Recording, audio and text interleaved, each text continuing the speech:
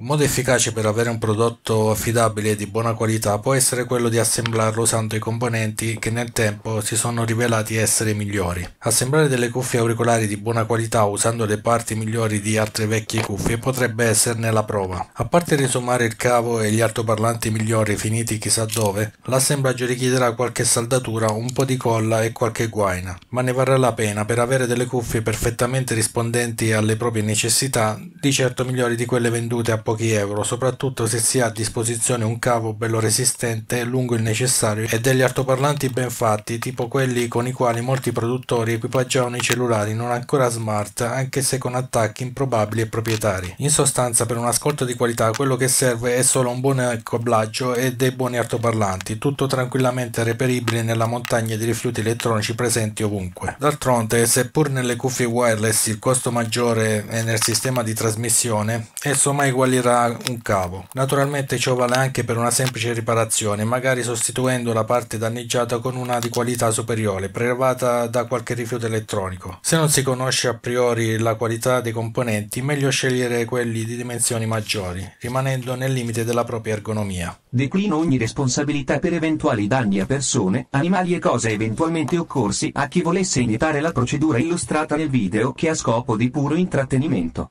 Aspetto i vostri commenti, i mi piace e le iscrizioni al canale. A presto. Grazie per la visione. Ciao.